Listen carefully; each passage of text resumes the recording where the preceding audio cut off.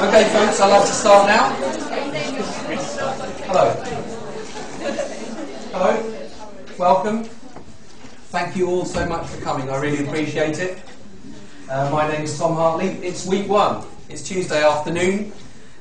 This is the brain and behaviour strand. It's the last teaching block of the brain and behaviour strand. The climax, if you will. And I'm so pleased you made it this far. I'm guessing that not everybody in the audience here today came to study psychology at York because they were really interested in the brain. But I'm hoping that some of you will have been interested by now. Now, in this last section, we're going to try and bring together everything that you've learned up to now and also understand some new things. That's why I called it Principles of Neural Representation. Now, it's not a new idea that the brain might have something to do with the way we think. In fact, you can go right back to Hippocrates in the 5th century BC, who's sometimes called the father of modern medicine, but one of the clever things he thought was that the brain had something to do with the way we think, feel, act, behave.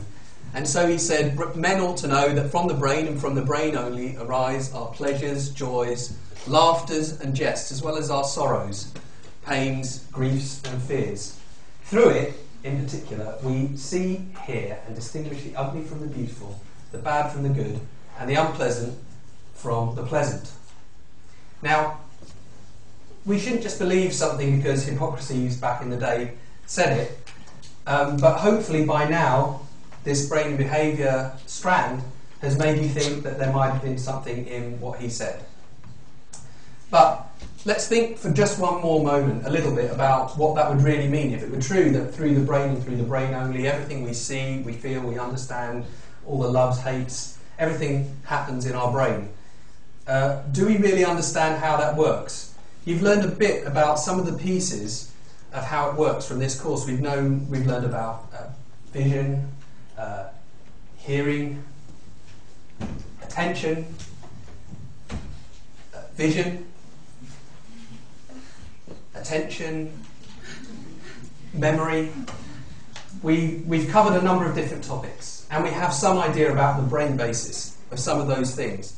but have you really thought much about what the different aspects of cognition may have in common and whether there's any general pattern there? I'm one of those kind of people that likes to believe that there is a pattern, there's a meaning there that we can find somewhere, and I think there are some patterns in the way that the brain works. Something that is true no matter what you're looking at, whether it's memory, vision, or so on. And I just want, on this course, to think about those general principles, whether they exist, if they exist, and how we can understand them. So that's what we're going to be talking a little bit about. And just to sort of illustrate this point, I'd like to now ask to step up onto the stage Mr. Nathan Beebe, who's going to touch my banana. Don't do it yet, Nathan, don't touch it. Just stand there, please. Okay, so I'm going to just ask Nathan to demonstrate. I've got here two fruit that I'm holding in my hands, the wrong way around there. Okay. Now, in a moment, I'm just going to say to Nathan one word, and at that command, he is going to touch one of my fruit. And I'd like you to watch very carefully what goes on. Banana. Thank you, Nathan. Thank you. Can you give him a round of applause, please? So you saw there, not necessarily the pinnacle of human achievement, but something quite remarkable. I said a word, banana.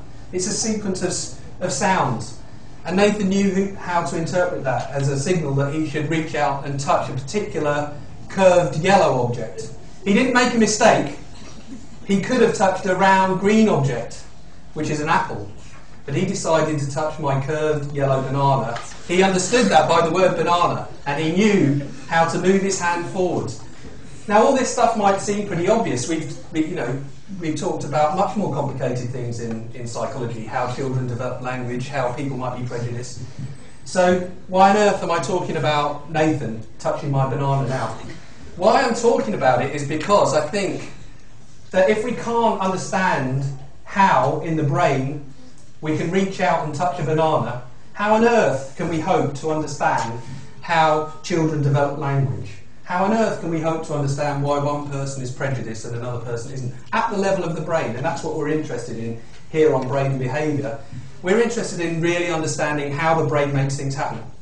Do you really understand it yet? I'm hoping that by the end of this teaching block, you'll understand a lot better. There's no neuroscientist in the world who can give you a complete and accurate explanation of how Nathan's brain worked and how it allowed him, or how our brains would work when we reach out and correctly touch a banana rather than an apple. No one can do it because the full workings of that are not yet known. But we do know quite a lot. And I kind of would like you to think about those generalities that we've learned about how the brain works, and that's what we're going to be talking about in this teaching block. So, to give you the aims of the teaching block, I'm just going to read out what I would consider to be what they call a learning objective, which is when we're supposed to tell you what you're supposed to get out of doing this part of the course, this module, if you like. And the main aim for me is for you to be able to identify general principles that govern the way information is represented and processed in the brain. It might sound fairly dull, so if you're finding it difficult to keep a handle on that, remember the sorts of things I want you to know is what might be going on in the brain when somebody touches a banana. That will help keep it concrete. But really what I'm trying to do is give you some knowledge and understanding about how the brain works. I hope that by the end of this you'll know and understand something more than what you currently do about how the brain works and how it supports a simple action like touching a banana. What my learning objective is not for everybody in this room to get the top mark in the exam. I haven't mentioned the exam on this slide. If you listen carefully to the lectures and you think carefully about what I'm saying, I truly, truly hope that everybody in this room will understand more about how the brain works and will achieve this goal of identifying these general principles. And if you do that, I think there's a good chance you'll get a great mark in the exam. I already set the questions and I can't do anything about them now, so if by accident I let you know what the answers are, you'll probably do quite well. However, that's not my goal. My goal is for you to understand it, and your goal should be to understand it as well. It's not really about just figuring out the few things that you'll need to answer those 20 questions that will be on the exam at the end. I will answer those kind of questions, but I think if you're focused too much on that little thing, then you won't see the big picture, and it's really the big picture that I'm trying to get across here. And in this teaching block, I'm going to try to draw together some of the specific topics that you've learned about earlier on. So I mentioned vision, memory, attention and so forth earlier on. And in each case you might know something about how neurons or how the brain performs that particular part of cognition.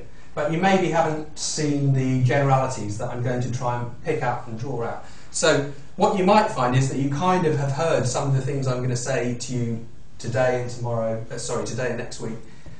You may feel that some of them are familiar. That's good, that's the idea. You're supposed to be seeing how there's the same pattern here, here and here, and there's a general principle. And it's the general principles we're really trying to spell out. And to help with this story, I'm going to start from the very small parts of the brain, the neurons, the individual cells, and what they do in various different aspects of cognition. And that's what we're going to talk about today. And then in subsequent weeks, and I haven't quite yet figured out exactly how this is going to work, but in subsequent weeks we're going to talk about larger groups of neurons, populations of neurons, up until whole brain areas and maps of function in the brain. Okay? And I want to try and say that at each of these different spatial scales we can identify some general principles that are at work. So now I'm just going to introduce what we're going to do in this lecture. I'm going to tell you pretty much what I'm going to say in the next part. And before I do that, I just want to point out it's really great that so many of you have turned up today to actually be here in person, because some people might think, well, you can just listen to class capture. But I want you to pay very close attention now to what I'm writing on the board. Can everybody see it?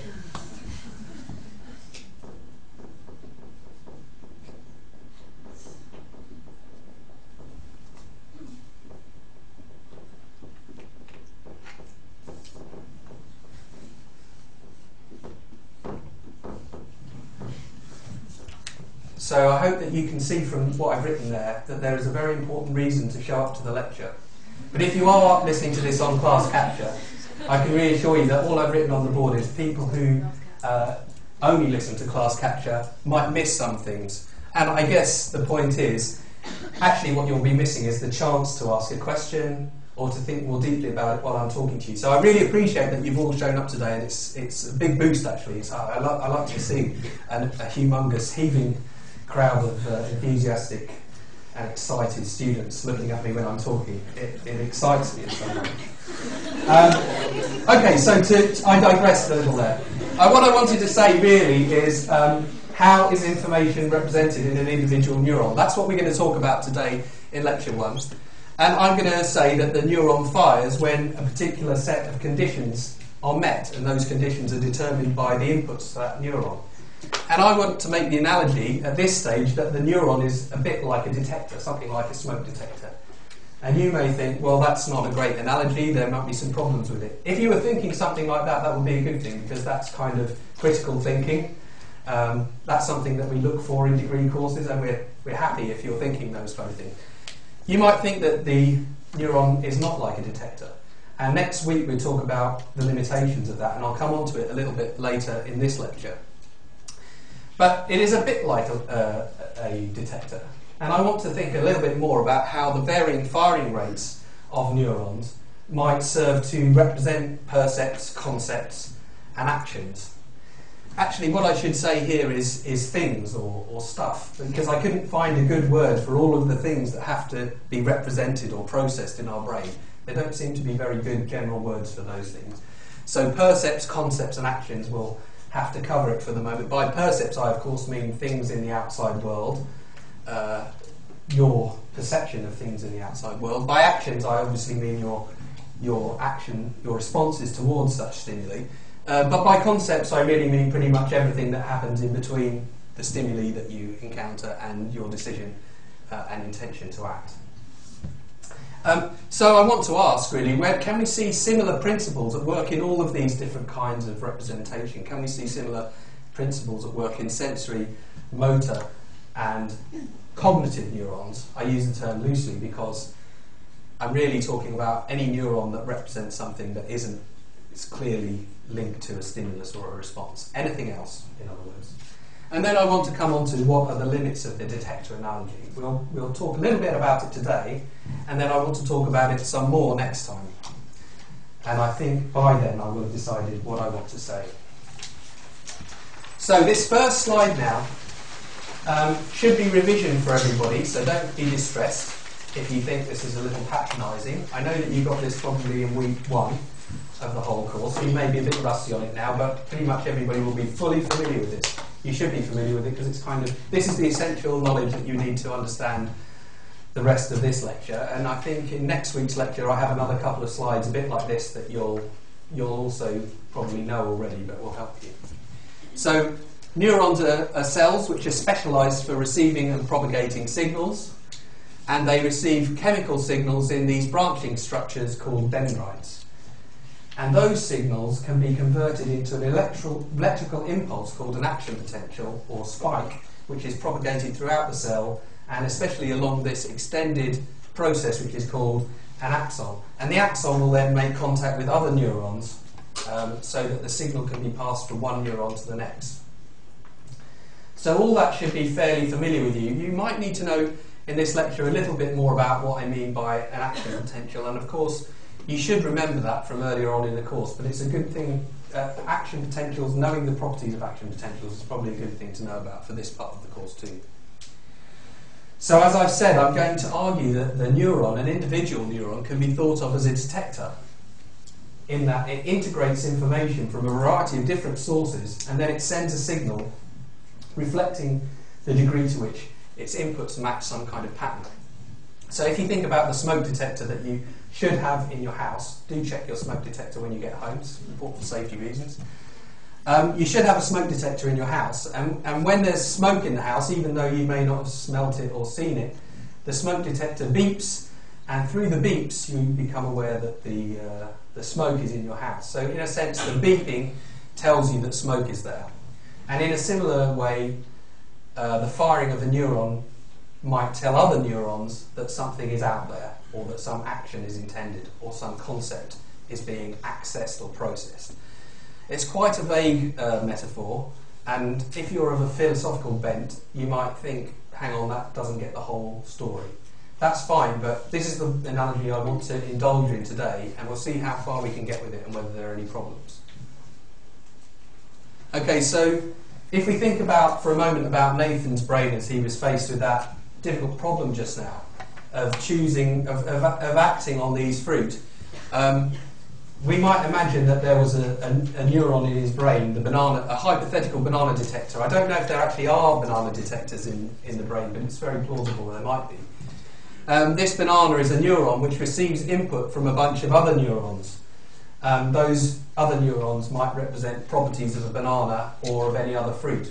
So here we have a representation of curved. This neuron fires when there's a curved thing, this neuron fires when there's a yellow thing, this neuron fires when there's a round thing, this neuron fires when there's a green thing, this one fires when there's a red thing, and hopefully this one will fire when there's a banana. So the question is, something you can start thinking about now is which signals would we want to get through to this neuron if it was to fire to a banana? It's not rocket science. Some of those connections would need to be strong excitatory connections in order that the banana can be detected, and other ones would need to be very weak or even inhibitory to stop Nathan reaching out and touching my apple. So which of those, does anybody want to say which of those connections ought to be weak or inhibitory? It's very easy, so somebody should be willing to answer that question. Would it be the yellow? No, because bananas are yellow. Would it be the curved? No, it would be the round and the green, right? Okay. It does seem easy, and the reason why I'm making it deliberately seem overly easy is because, in fact, the way that these neural networks might be wired up is not as complicated as it might seem when you see complicated books about neural networks and the way they're connected together. Some of these connections will need to be strong, and they're the ones that represent the property from neurons representing the properties the banana actually has. And that's something that we're going to come on to later in the course. But we can imagine a banana detector is integrating information from these different sources and getting ready to send out a signal when these precise conditions, curved and yellow, are met. That's all I want to say about this silly example for the moment. So as I say, the individual neuron can be thought of as representing the thing it detects. And in principle, that could be a very complicated and hard to describe pattern of inputs from lots of neurons. But in practice, it might be possible to determine a very small number of factors that influence the firing rate of a neuron and describe the thing it represents. So experiments that investigate the representation in individual neurons often use this technique, which is called extracellular single unit recording. And in extracellular single unit recording, or single unit recording, an animal has an implanted electrode in their brain. A metal electrode is implanted in the brain, and the tip of the metal electrode, which is very tiny, this says 14 micrometers, this tiny metal tip is near to some neurons and obviously not near to very many others. So it records the electrical activity from the neurons which are near to the tip. And in that way, one can see whether a particular neuron is firing or not, and how often it's firing, when the spikes are fired, and so forth. And you can read more about this in this book here. Now, something you might remember from earlier on in the course is something about action potentials. We're really interested in action potentials here, but when I say the cell is firing, I'm talking about action potentials being generated. Now, here's a recording of the membrane potential of a neuron over time as various amounts of current are applied across the membrane potential.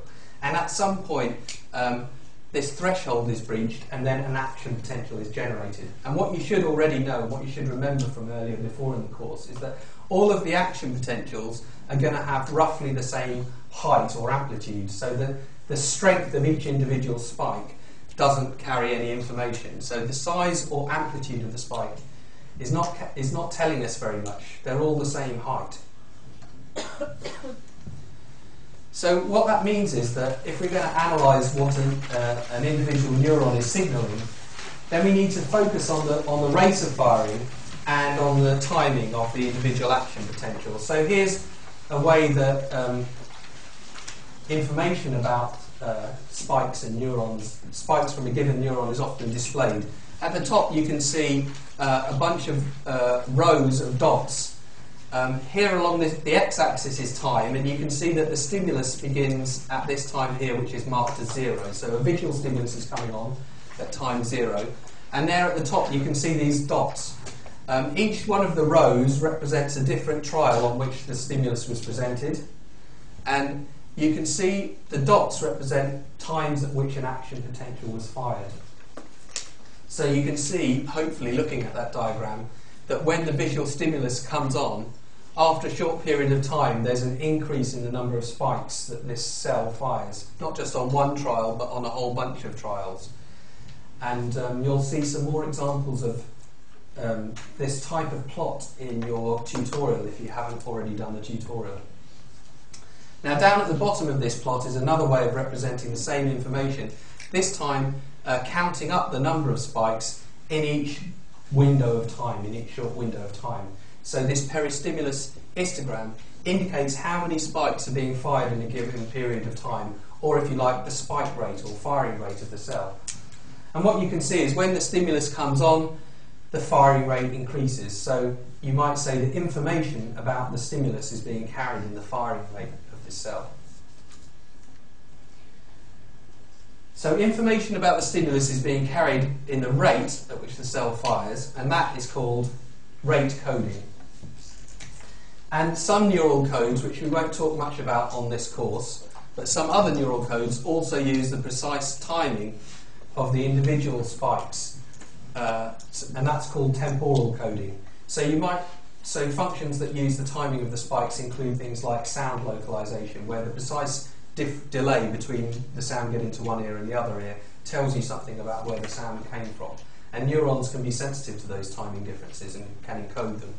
But most of the neurons we're going to consider, in fact I think all of the neurons we'll think about today and for the rest of this course, are going to be using rate coding. And we're interested in the way that the firing rate might represent different types of information or help to process different types of information.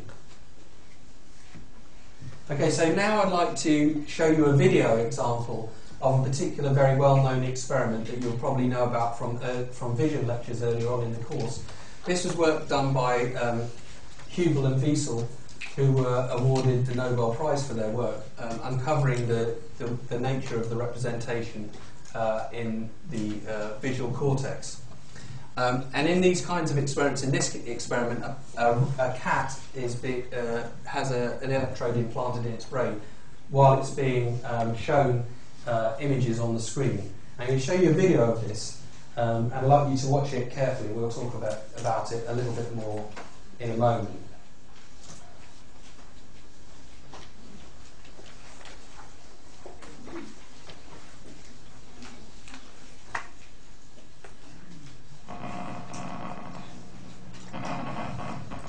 So what you can see is the stimulus being shown on the screen, and that sound you can hear, each click is the sound of an action potential being recorded from a particular cell in visual cortex.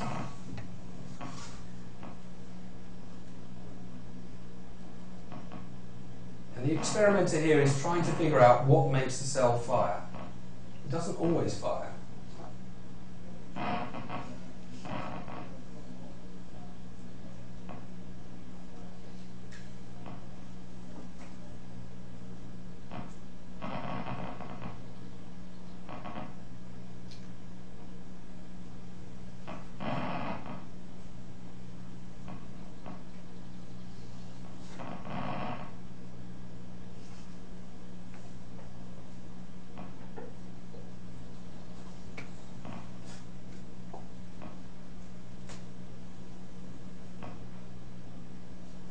Okay, so he's figured out roughly where the stimulus has to be to make the cell fire and not fire.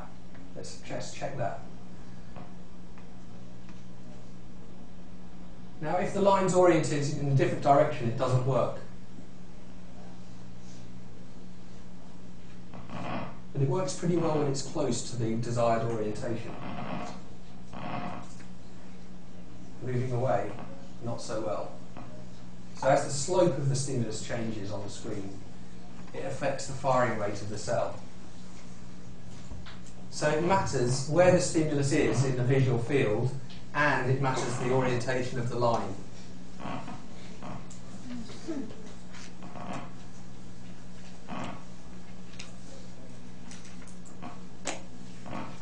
Okay, so that is how researchers began to figure out the receptive fields of the neurons in visual cortex. And I expect that you've been told quite a lot about these neurons in the early part of the course on vision. And I want to think a little bit more about how that cell works and what it might have in common with other kinds of neuron that I'll tell you about shortly. Okay, so we notice that the cell responds to a particular combination of stimulus properties. There might be more than the ones I'm going to tell you about now, because if you investigate the neurons more carefully, you might find other things that make the cell fire more or less. But in particular, this stimulus has to be in a particular part of the visual field, and it has to have a contrasting edge which is orientated in a particular direction. So here's the stimulus that's at the correct location, and now the orientation of the stimulus is being changed gradually in this experiment. And here is a count of the responses that are made as time goes by. And what you can see is that for this idealized cell, a stimulus that's a vertical bar makes that cell fire more. So there are more spikes when the cell is vertical, and somewhat fewer when it's orientated at a slight slant to the vertical, and then none if it's horizontal in this instance. So another way of showing that very same data would be to plot this tuning curve down here. So on the x-axis here we have the stimulus orientation, and on the y-axis we have the firing rate of the neuron. So you call that a tuning curve, and you've probably learned about them before as in this context of receptive fields of sensory neurons. So when investigated in detail, the response to a given property is often found to be graded in this way. So neurons often have this bell-shaped tuning curve, so that there's a peak value which elicits the highest firing rate, and then there are either side of that peak value, there's a range in which the cell will also respond somewhat less vigorously. So, as I said, for sensory neurons, we can think about these as being properties of the receptive field. But what I want to point out today, and what you perhaps haven't thought about before much, is that the concept of these neural tunings is not restricted to sensory information. I'm going to give you some examples now of other types of cell, some of which you may have not heard before, and you should try and understand the particular examples I'm giving you, because they will help to illustrate the general principles that I'm after here. So on the left I've got sensory cells. On the right I've got motor cells, that's cells involved in generating a particular kind of response. And you'll be learning about these, if you haven't done already, in the tutorial. And so if you don't already know about them, you're going to know much more by the end of this week. In the middle I've put cognitive neurons, by which I mean, as I've said before, neurons which are firing towards properties that are not clearly linked to either the stimulus or to the response. But in each case we can find categories of neuron that show these bell-shaped curves.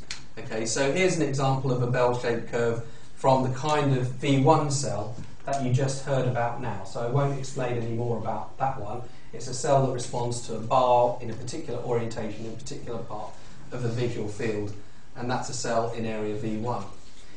But here is a bell-shaped curve in a very different kind of cell, which most of you will not have heard before. It's called a head direction cell, and it's found in the postsubiculum, which is part of the hippocampal formation, and this is in the rat, actually. So these experiments have been done in rats. This cell works a little bit like a compass. So the cell fires most strongly when the animal is heading in a particular direction. That is, when it's either facing or moving in a particular direction. When you're talking about a rat, they don't face as such, but they're heading in a certain direction, and it's the heading that they're heading in that's indicated by the firing rate of this cell. Now you need to be quite clear on that. Okay, so head direction refers to a compass direction, if you like, which produces the firing rate. The preferred value of this cell corresponds to a head direction of roughly about 270 degrees. That's a particular heading in the laboratory. Whenever the animal is running in this direction, the cell fires more strongly. If it's running in this direction, not at all. If it's running in this direction, a bit. Okay, so that's a head direction cell. A good way to think about it is to imagine that in the room here we've got two different head direction cells. I'm going to ask you to do a bit of audience participation now. Are you ready for it?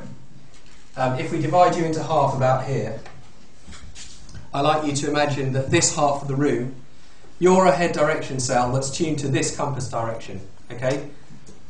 This other half of the room, you're a head direction cell that's tuned to this compass direction, i.e. towards the door, but it will be the same if I'm going over here.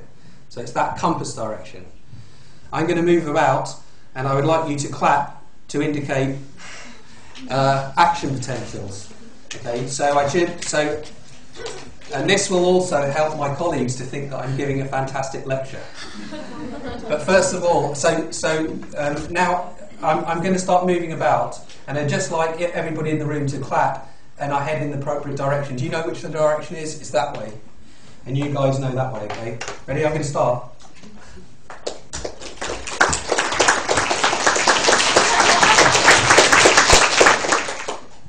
The other side, I'm going towards the door now. So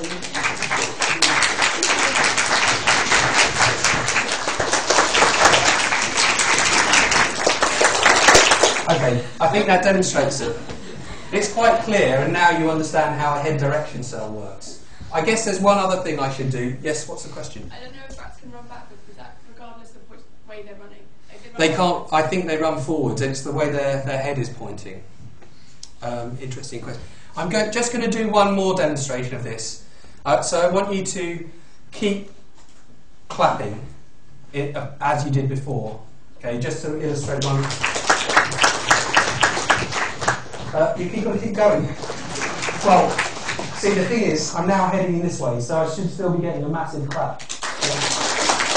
And now I'm heading in this direction. It doesn't matter where I am in the room. the same thing applies, because this cell only cares about the direction I'm heading, not where I am, the compass direction. Does everybody think they understand what a head direction cell does now? Yes. You might have one that fires when I'm going north, another one that fires when I'm going south. And it might lose its thread at some time, so it might gradually go off. It fires north one day, the next day maybe northeast, something like that. Yes? Is it only when you're moving, or is it? No, it's also, it can be when you're stationary or not moving very fast, but I think it fires more strongly when you're moving. That's quite a technical point, and there's a danger I might make a mistake if I get into that kind of issue. Okay, so that's... Now, why do I call that a cognitive cell, if you like, and not a sensory cell?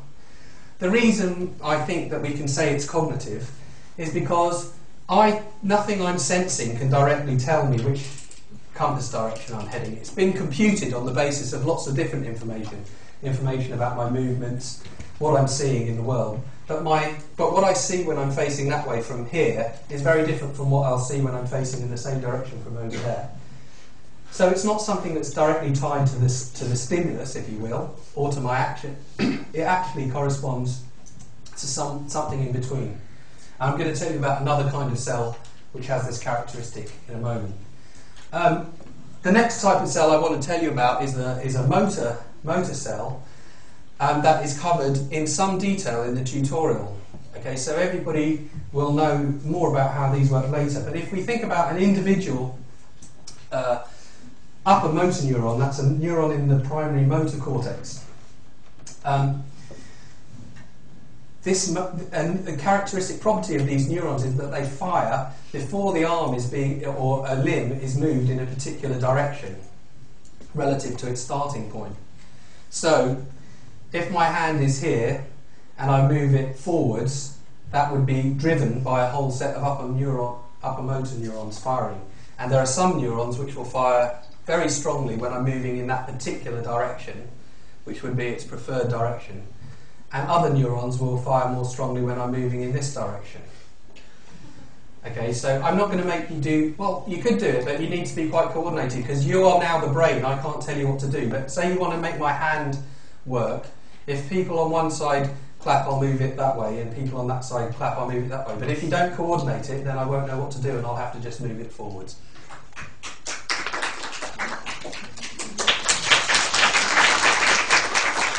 Okay, so you've got the idea. That would be kind of how it works. Now, you notice that I couldn't make the movement until you guys started to clap, because it's a motor neuron. The brain is telling the body what to do. It's not about the stimulus coming in from the outside world. It's about the brain generating a response outward. So it's very different character to the sensory neurons, but it still has this bell-shaped tuning curve. That's what I want to emphasise. And the firing rate of the neurons is communicating the direction that the movement will be made in. So that will be an individual neuron. And one of the things, I'll leave this point and I'll come back to this. There's some question about what I would do if you just clapped a little bit, right? Which direction? If the firing rate is at this level, which direction should I move in? Because there's more than one way that could be consistent with. The answer is, it doesn't just matter what one neuron does. Okay, we'll come on to that later and next week. So just to be clear on this slide, which I think is a key slide and an interesting slide, is you need to notice that there's a bell-shaped curve in each case, and that the things that are being coded are very, very different in each case. Okay, here we've got the direction that I'm heading in. Here we've got the direction that a limb is going to be moved in, a very different kind of direction, if you like. And here we've got the orientation of a line, a stimulus. If you have any questions about that, there'll be a break and you can raise the questions then. Okay, but what I want to make is that the same neuron is tuned to respond to preferred values on multiple stimulus dimensions. So, for example, in the case of the V1 cells, it could care about where the stimulus was in the visual field, but it could also care about the orientation of that stimulus. So it wasn't just one thing that it was interested in, it was a combination of different factors that makes the cell fire. We don't always know what the key stimulus dimensions are. We don't know in advance when we find a new neuron what's going to make it work. Okay, so we don't know what the dimensions are or what shape the tuning curves have, that's something that the neuroscientists have to find out, and they're still learning about parts of the brain now. And so that's one of the many unknowns that we're investigating. Neuroscientists are trying to figure out how this works in different parts of the brain. So although I'm talking about general principles today, they're only the general principles that we've been able to piece together from patterns amongst neurons that have been studied so far. And, you know, they may not be the whole story. So I want to talk just a little bit about some other cells, some other types of neurons to show you how this idea of a bell-shaped tuning curve might extend to more than one stimulus dimension. In each case here, in the cases on the left, each of the stimulus dimensions are dimensions that you'll readily understand from your own experience, less so the one on the right.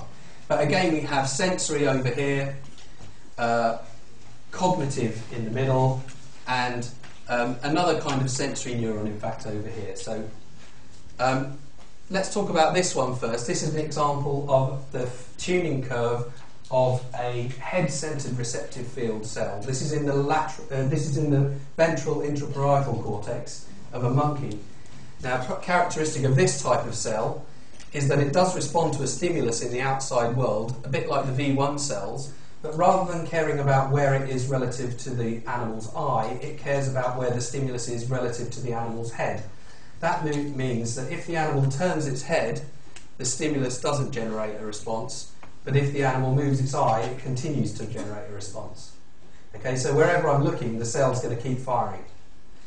I don't think I'm going to make you the action potentials for that one, but there's a particular area, place, relative to my head, that is the receptive field of this neuron.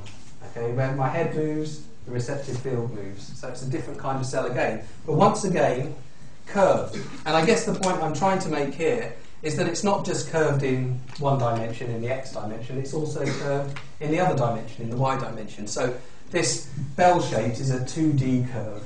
It could be any number of dimensions, really. This one might make it a bit easier to understand, and it's an important type of cell that you should know about, which is a cell which I'm very enthusiastic about. It's a cell that's found in the hippocampus, a part of the brain that's important for memory, but also for finding your way around in the world.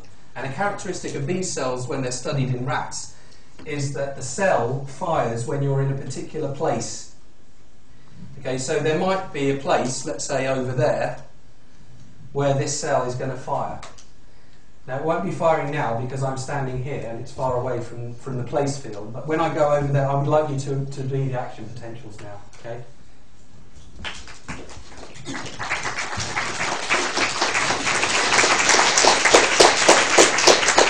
Not so much because I'm moving away, you see. I'm going to go back there just to emphasise it.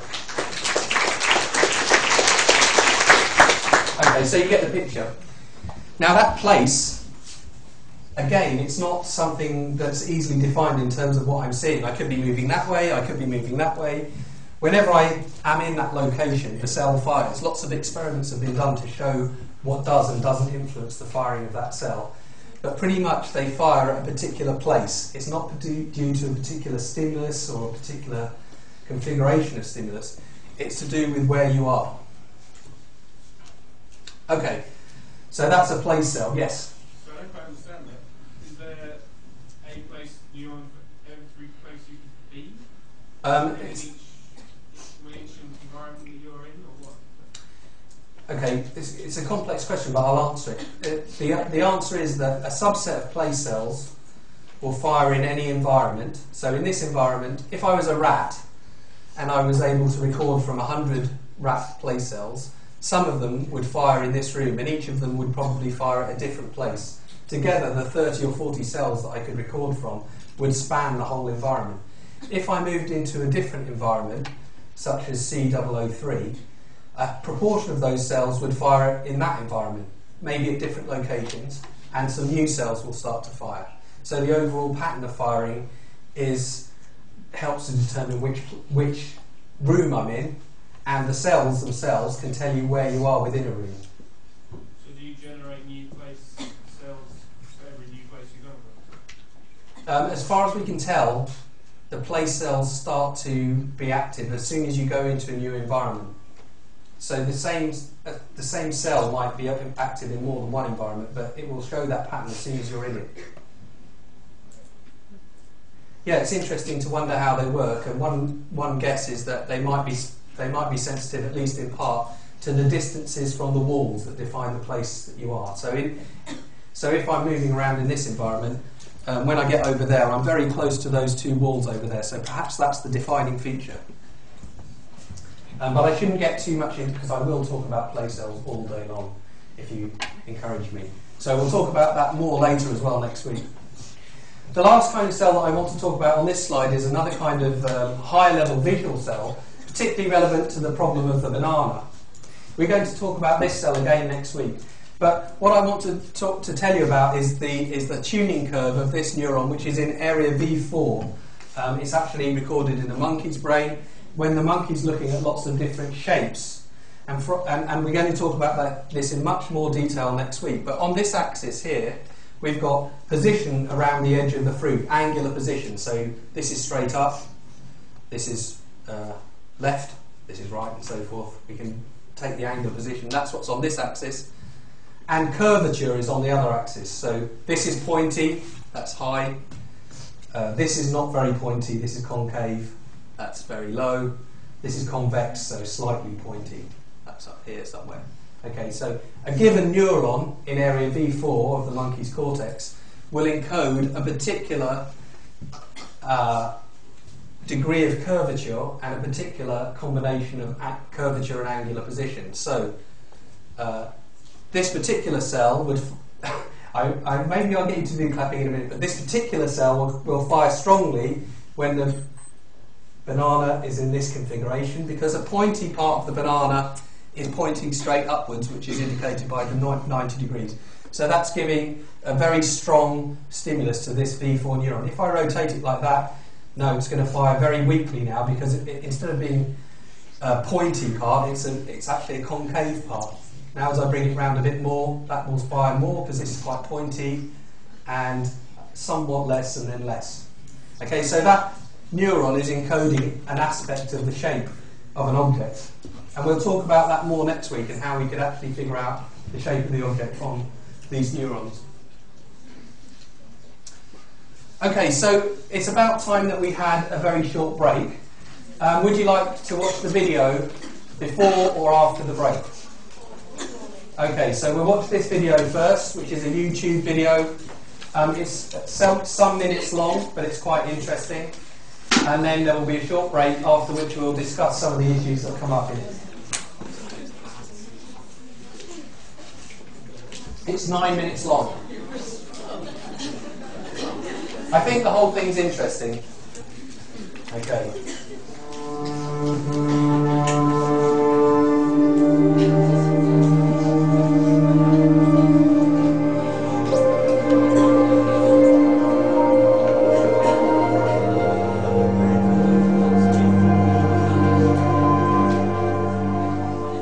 I was always interested in understanding how one thing wins our attention compared to others. So you can think of walking in the street, and there are many things that you see. There's sounds, there's smells, and somehow only one thing penetrates your consciousness and you become aware of. Like if you walk on the street, your eyes see everything. They see trees, and they see cars, and they see houses, but somehow in your mind you focus on only one thing. Why is that? How does your brain decide that this information is going to be more dominant than anything else? There's some kind of competition occurring in your brain between all the images. In daily life, we are always faced with competing stimuli, with competing distractions, and we eventually are thinking about one thing at a time. Now, how do we do that? This particular study was done in a group of neurosurgical patients undergoing brain surgery for severe intractable epilepsy that cannot be treated successfully with medications. And the key challenge in this patient is to identify an area in the brain where potentially the seizures are coming from, so that later this area can be resected in surgery with a high probability of cure. Now the way this is done is that the patient undergo an implantation of specific electrodes that are placed in the brain in particular targets which are suspected to be the origin of the the seizures. And they sit essentially on a ward in a hospital for several days awaiting a seizure to occur.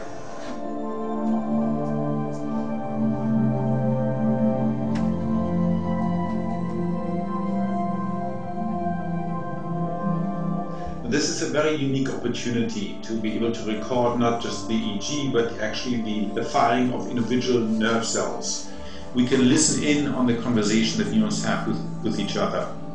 So we try to make the most of this incredible rare opportunity by asking the patient to play a simple video game in which they can use their thoughts to control what they see on a computer monitor in front of them. We have seen in the past that there are particular brain cells which are able to represent information in a very abstract fashion, meaning that if you have got some stimulus in the environment impinging on the retina, by the time it comes to our nerve cells in the medial temporal lobe, it is encoded in an abstract fashion, meaning that if you are thinking now of Marilyn Monroe, that particular neuron in your brain and probably a group of other neurons like this particular neurons come to life with a particular memory or even the imagery of Marilyn Monroe.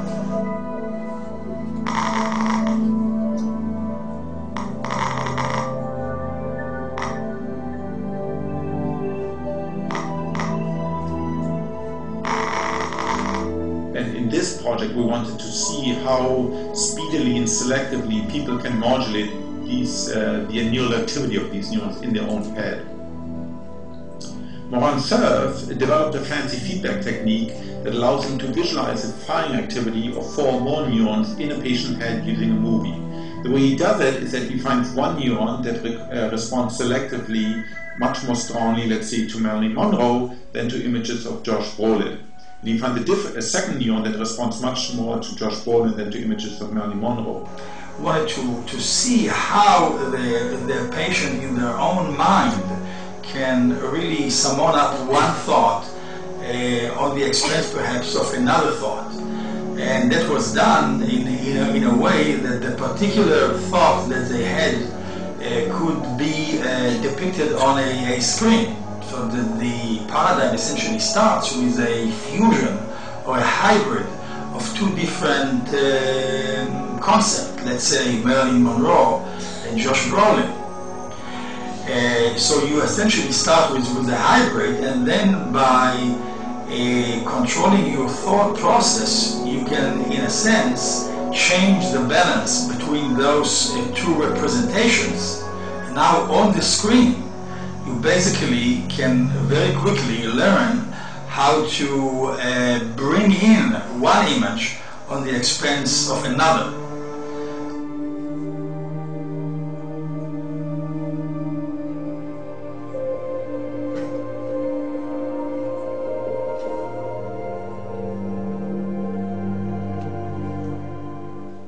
The stronger the Josh Brolin neuron fires, the more you see the image of Josh Brolin and the more the image of the Marilyn Monroe will fade. So it's a competition.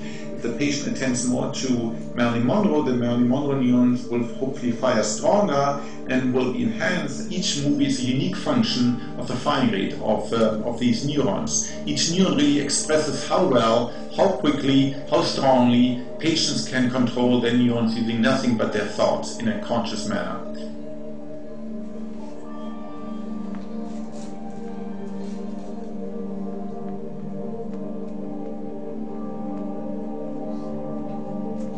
The patient would then, in his or her own mind, create a situation where those neurons responsible for Marilyn Monroe would essentially take over the neurons which are responsible for Josh Brolin.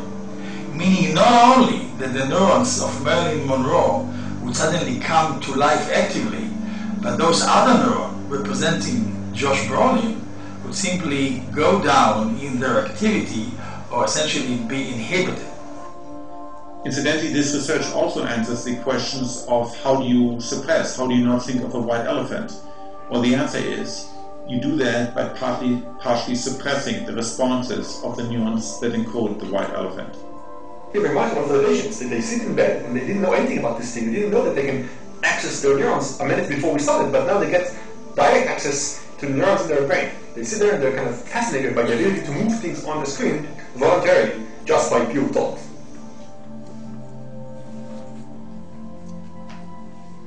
So one of the remarkable results of the paper is that there are situations the patients actually see on the screen one thing, but are told to think of something else. So they see a picture of a spider on the screen almost entirely, but we told them, your target is Marilyn Monroe, so think of her.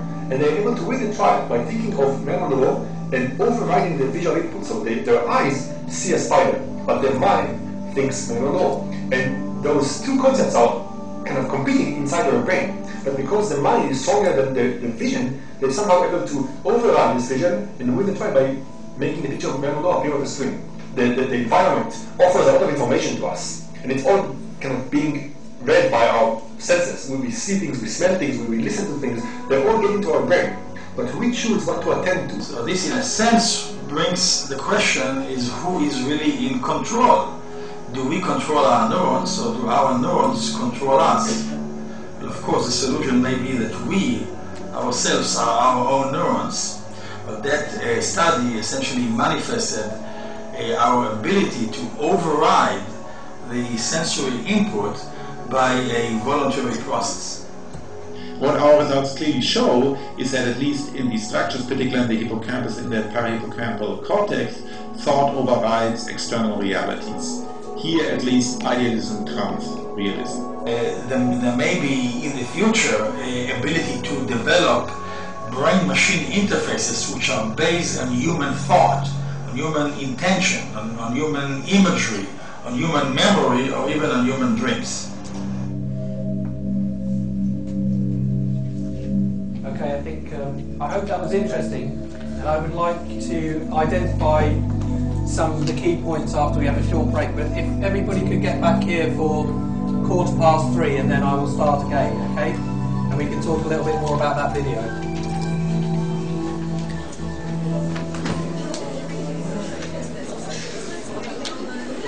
It's just 5 minutes.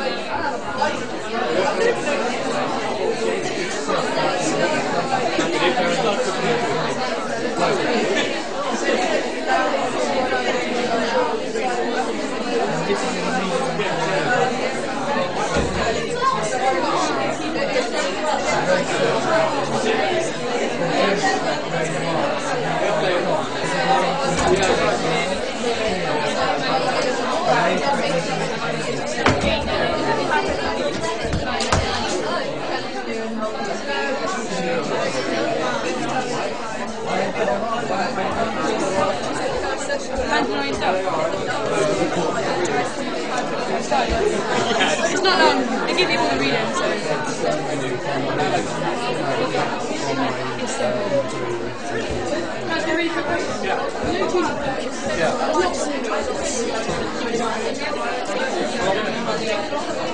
Well, if you know what makes the neuron fire, you can plot that on one axis and then plot the firing rate on the other. And not all neurons are going to be belting, so that's why I have to draw your attention. So very often the cell will have a particular stern value of a certain stimulus dimension, and it fires more to that value.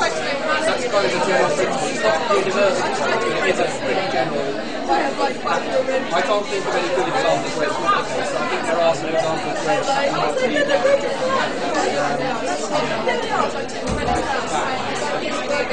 in other words, you can't get beyond. Maybe it would have gone down if there was any way of getting beyond, but this is the highest number you can get. Another type of cell violence even more soft facilities. These cells, like place cells, they don't have this one belt separated by the same distance. It's very modern, maybe you don't know it's probably very remote size of things, but I can't translate details. But in general, we want to be able to say that a given neuron can do firing. What does this firing rate mean? And those kinds of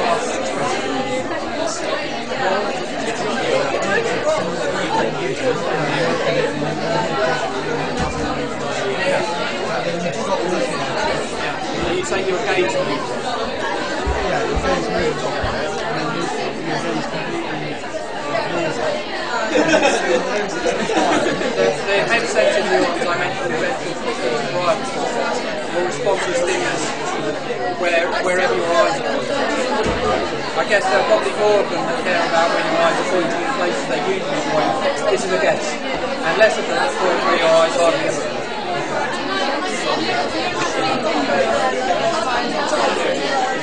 I'm guessing again this is a guess. I wouldn't really talk surprised if the firing rate is modulated by this.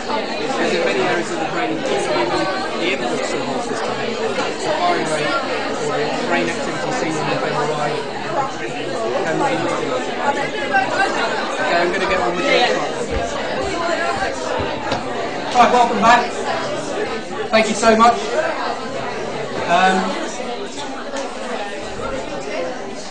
Thank you very much. We're going to make a quick start now and finish off this lecture. The first lecture in teaching block 10, the climax of the brain and behaviour strand. It's so good to be here and to be talking about what individual neurons do and how they represent information in the brain.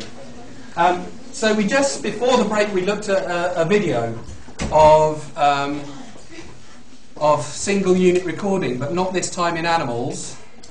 The key things that I want to draw your attention to is that those studies took place in human beings. Again, they were using electrodes to record the activity of single neurons in the brain, but not this time in an animal, but this time in a human being.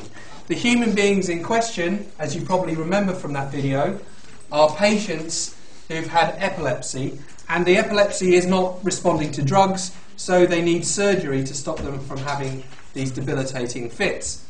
But the big problem with that is, how do you figure out which part of the brain to operate on? If you've got the wrong part, it could be disastrous. So one way that they can do it is by implanting electrodes in the brain. And while the electrodes are in place, they're able, with special electrodes, to record the activity of single units in this particular part of the brain, the medial temporal lobe. It's where the hippocampus is, it's where the parahippocampal cortex is. So those are really the key things from that video, and it was a rather unusual experiment actually that they were doing there, where people were actually using this information that was coming from their neurons and controlling it to try and make one or other picture appear. And there was a sense that the participants were able to control the image that was on the screen by means of their thoughts. And so to connect this with the tutorial that we're talking about, there may be some scope in the future to use these methods of understanding how neurons work to connect the brain to the outside world more directly, to machines, so to control computers or to control prosthetic limbs. And that's going to come up a little bit in your tutorial if you haven't already had it.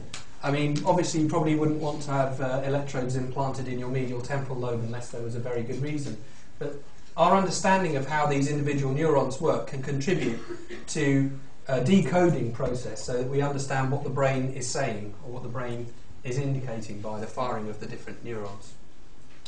So that was a slightly unusual example, but some good and interesting background, and I will try to put the link to the YouTube page on the VLE if you want to watch it again. I think the most important part of that video, or the most interesting part, is the first part of the video where they describe the basic method of recording in human beings.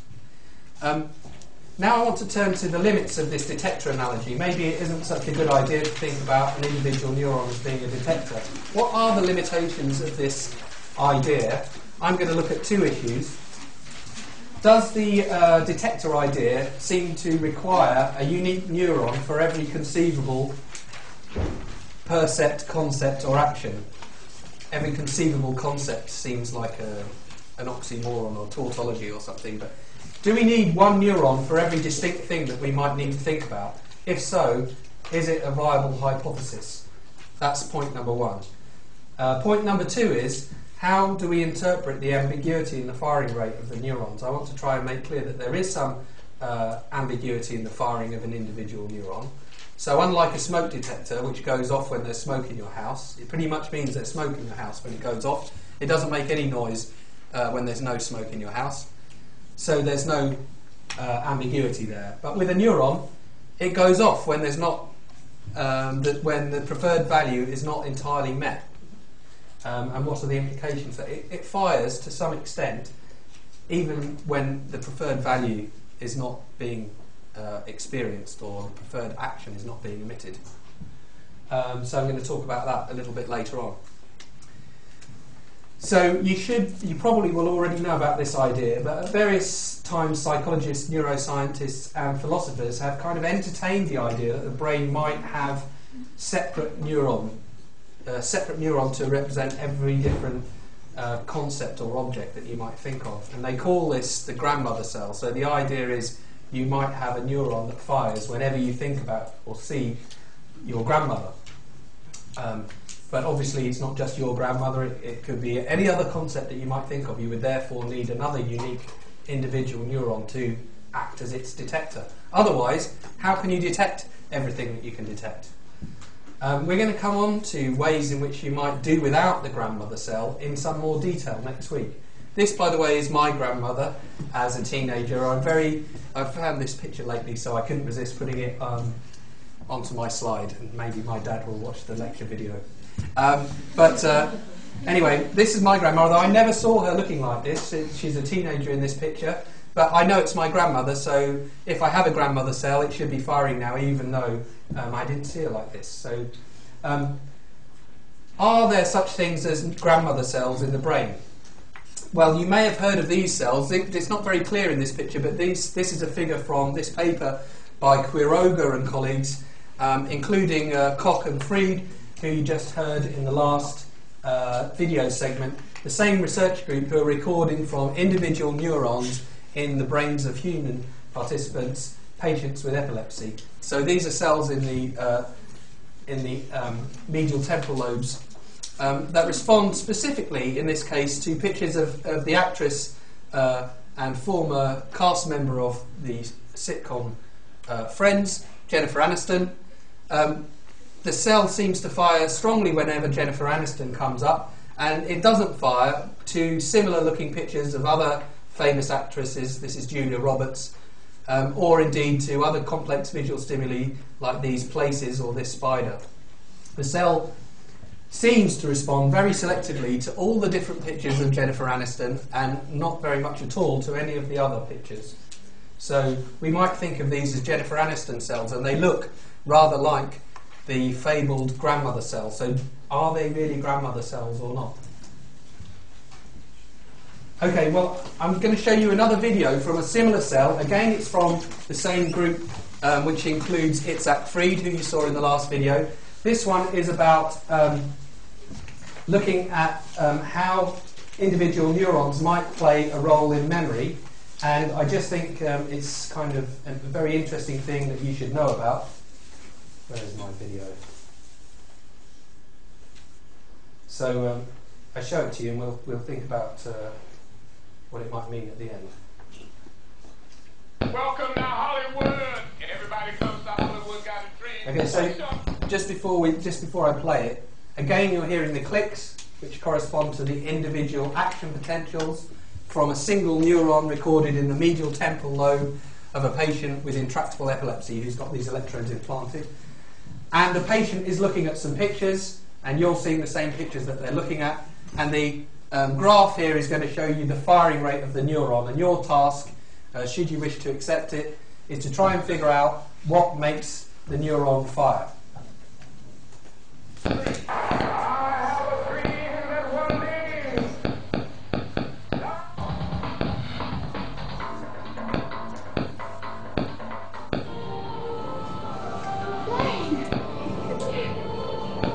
Welcome to Wall Street and the New York Stock Exchange, the world's largest and surprisingly one of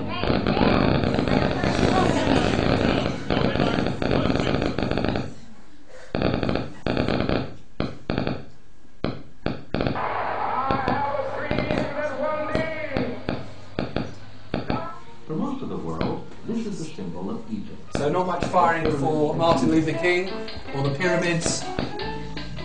Not much for Sex in the City. Not even Marilyn Monroe this time. Nothing much happening.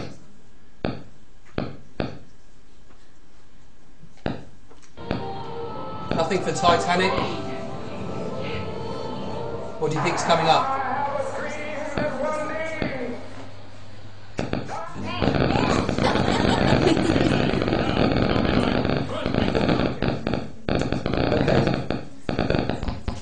So from that short clip you might think, oh, there's a neuron that's very sensitive to The Simpsons. It didn't seem to respond to some other very complicated moving images. If you're a good scientist, most of you probably in this room are, then you'd be thinking, well, I'm not sure if I believe that because there are lots of other uncontrolled aspects to the stimulus that could be causing it. Those Simpsons clips seem very colourful. They were maybe moving a bit faster. There could be all kinds of things that were different between The Simpsons and the other clips that could be driving the cell to fire. It might not necessarily be The Simpsons. But nonetheless, it's intriguing to see that a cell fires so selectively, and it's in the human brain. Okay, but what's more intriguing is what they go on to show next. And I need to I'll just explain this first and we'll watch it. Now in this next clip, you hear the patient recounting what they've just seen on the video clip. Okay, and you will see their words translated at the top because voice disguise has been used to protect their identity, so you can't hear their voice very clearly, but they'll be saying Martin Luther King, the Hollywood sign, etc., etc., and at some stage, you know, they might mention, you know, what they might mention. So let's have a look and see what happens.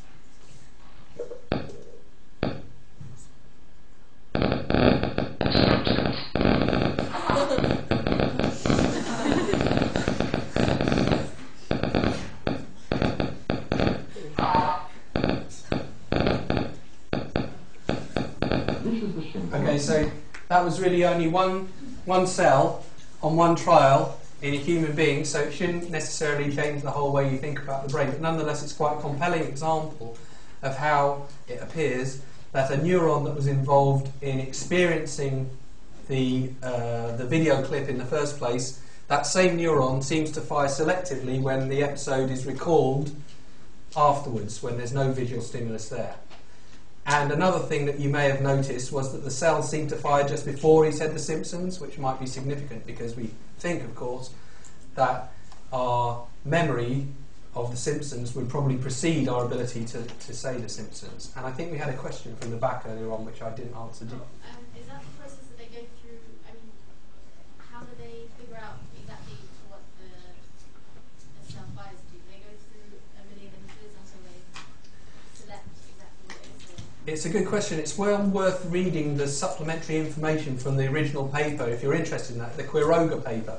I have read it, and what I'm going to now tell you is my memory of what it says rather than necessarily what it says. But I believe that in the morning, let's say, they go in to see the same participant who's recently had the electrodes implanted, they've recovered from the implantation, and they're recording from those electrodes, and they will show them a whole bunch of pictures and find out if any of them will make the neurons in the vicinity of the electrodes fire.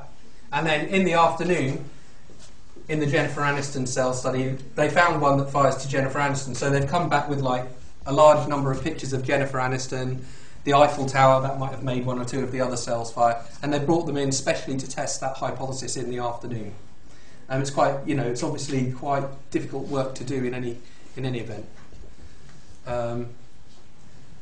Yes, okay, so I think, was there anything else? No, I think I'll move on to the next slide.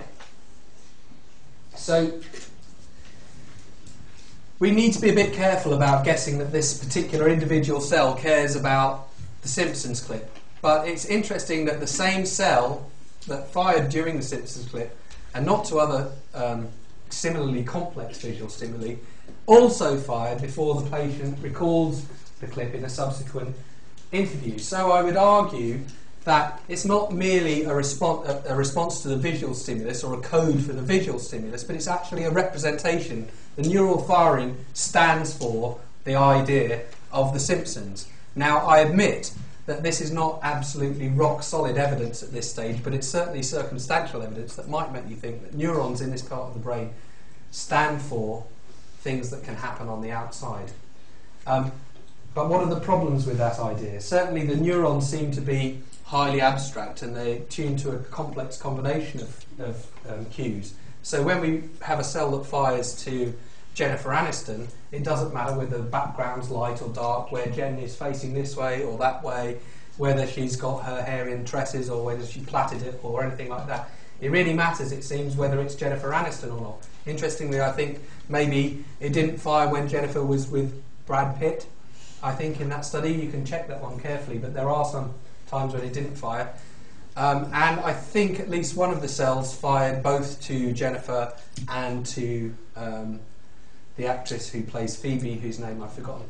So there's a hint in that data, and maybe in some of the other data that they've discovered, that that these cells are not firing uniquely to a particular concept, but rather to related concepts, possibly.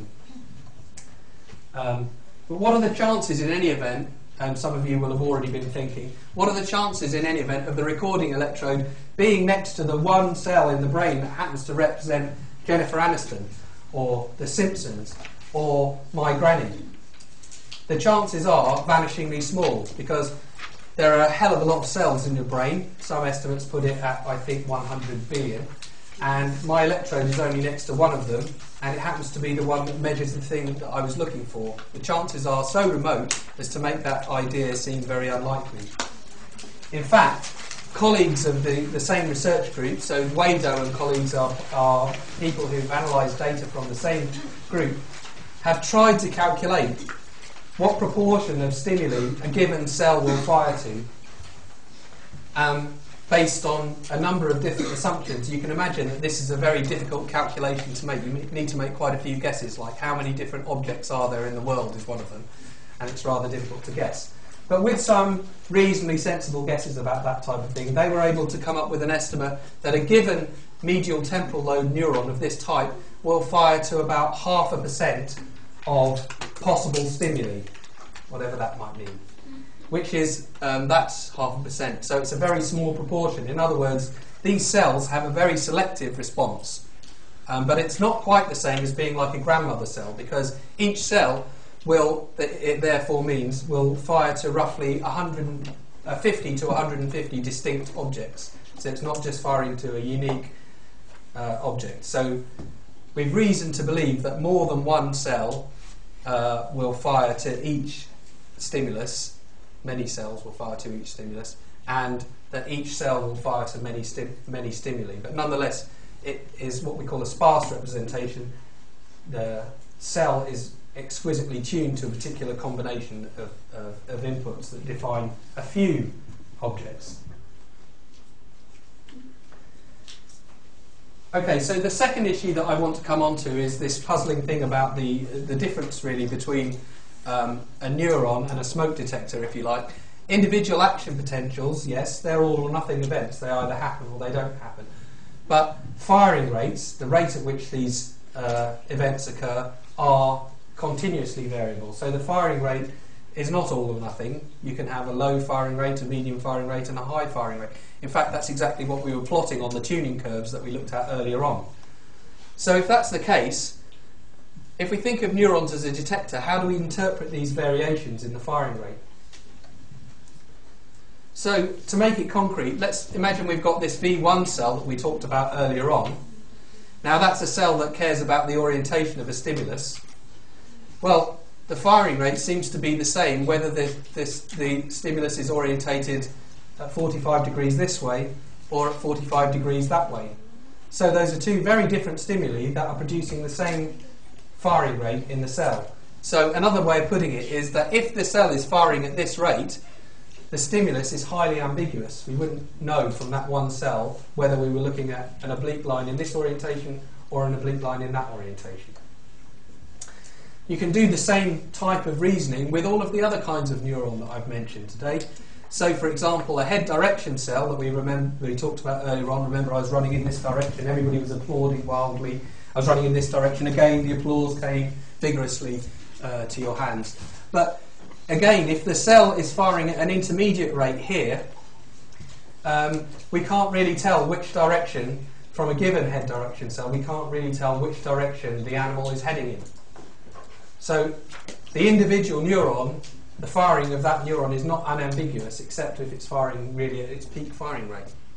Same thing for the motor cortex. If I've got these monkey neurons that are telling the animal which direction to move its limb, if it's firing at an intermediate rate, this individual neuron can't tell the animal whether it should move its arm either of these two directions. It's that these two directions are 180 degrees apart. So an intermediate firing rate is very ambiguous in these cells. Does that make sense? Okay, so the firing rate of an individual neuron doesn't tell us about the stimulus for a sensory cell. It doesn't tell us about the cognitive parameters in the case of, say, a head direction cell or a place cell. And a single neuron can't tell us about the nature of the action that's going to be generated in the case of these motor cortical cells. Individual neurons are a bit like detectors, but they can't tell us exactly what the stimulus is like. There's some ambiguity in it. If we look at this cartoon, it kind of illustrates this in a more abstract way. Here's the tuning curve that we talked about earlier on. Let's imagine we've got 4 different values of some stimulus property that we're interested in, A, B, C and D, and here's the firing rate on the y-axis. Well, if we compare B to C, the firing rates that both are associated with B and C are roughly the same, so we can't really tell them apart. But even if we compare A to D, which are very far apart, we still can't tell which of those two things is happening. And in this area here, where the cell doesn't fire, we can't tell anything at all. So the individual neuron, the firing of an individual neuron has quite a lot of ambiguity in it in terms of the thing that it might be representing.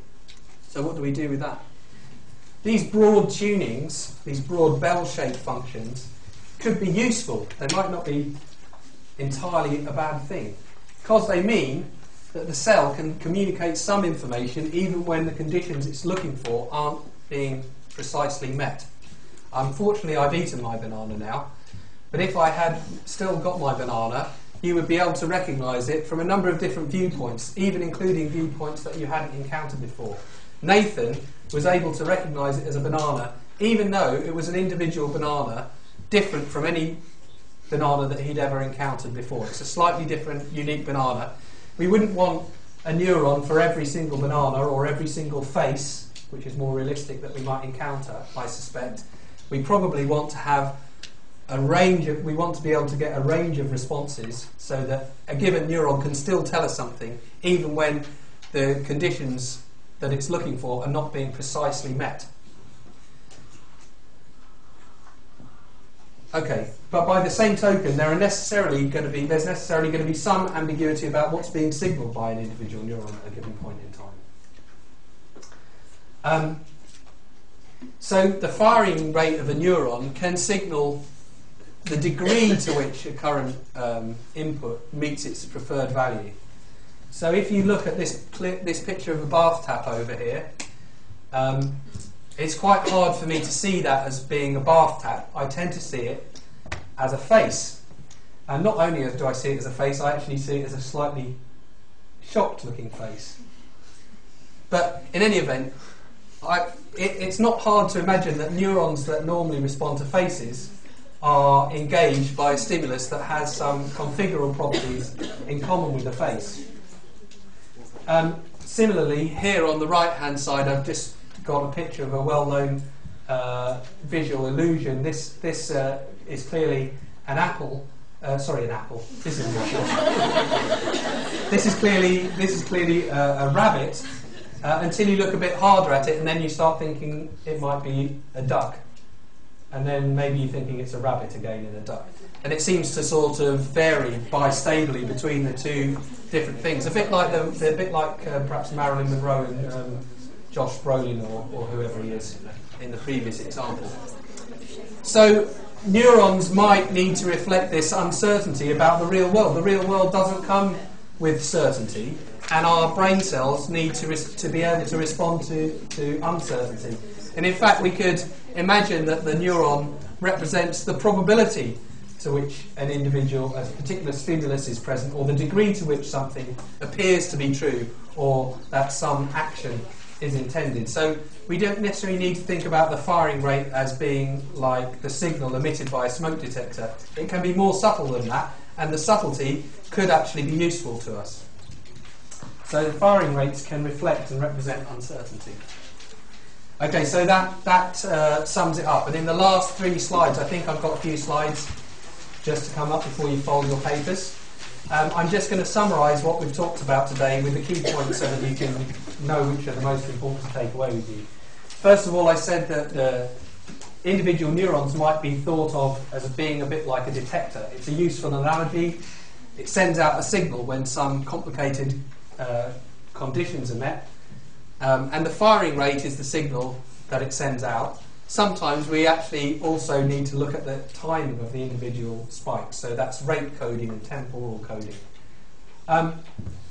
Individual neurons have tuning curves in that they tend to show systematic variations in firing rate to perhaps an aspect of the stimulus, an aspect of a motor response, or some cognitive variable. Cognitive variables are not well defined, but they could be things like location in the room or direction that you're heading in. Those are 2 concrete examples that I've told you about today. And individual neurons don't just have to respond to a single variable, they can respond to multiple variables. So a combination of different things needs to be true. And in some cases, that combination can be quite subtle, like the combination of different things needed to define the actress Jennifer Aniston, for example, is presumably a pretty complicated combination of different properties. And we've seen at least one example of a case where a neuron fires both during the experience of a stimulus but also during retrieval of the event corresponding to that stimulus, which I think means that we can think about this firing rate in individual neurons as being something like a representation. The firing rate stands for the presence or the probability or the degree to which a certain thing is out there or a certain action is going to be emitted. Yes, right. So how far, I asked at the end, can we stretch the idea of the neuron as a detector? Perhaps we're getting already to the very limits of it. The limits are that we probably don't need a detector for every single concept. We don't have grandmother cells, as far as we can tell. And I've talked a little bit about that today, and I'm going to tell you a bit more about it at the beginning of next week's lecture. Also, firing rates seem to vary systematically. They're not all or none, so they might reflect the probability or the degree to which some conditions are met. And coming with the firing rate of an individual neuron, considered on its own, there's some ambiguity.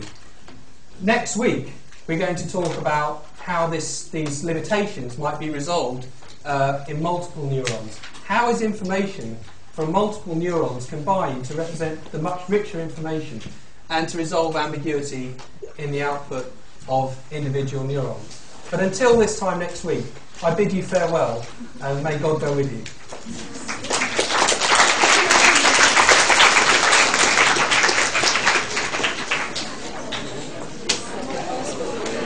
Thanks, Tom. Thank you.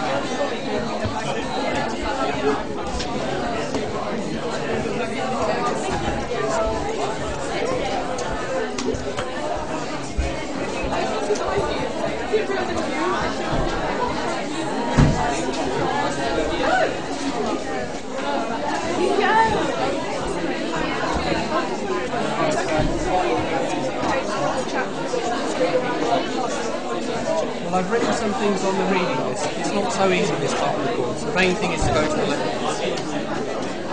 The readings that I've given are actually mainly just pointers to particular figures that you can try and understand, and particular pieces of text in the various books that might help if I have not explained something very clearly. The tutorial reading is important, so you should read that before the tutorial if you haven't already done it, and after it if you have already done it. I haven't been able to find a very good section of any textbook that will really help with the sorts of things I'm talking about. But hopefully most of the things that I want to make clear will be covered in the lecture, but anything that I've tried to make sure that the readings supplement that, so that if I forget something, it might well be in the reading. So all the things for all the lectures that you're doing, or are they just for this lecture? The ones that you put up already, are they for everything? They're for everything, and they don't necessarily tie very obviously to particular lectures, so I can't really say very much more than that. And the good thing to do would be, I think, if it was me, what I would do is I'd listen to the lectures, I'd take notes in the lectures, I'd try to understand, you pretty much get about 80% of what you're supposed to know through that, and then I would read the various things after the lecture, or even after the whole course, to clarify things. I mean, hopefully things like the tutorial reading, it makes it all very clear. So, and I will try, if I can, to identify further readings if I can see them during the course of the thing, but I haven't found anything that good yet.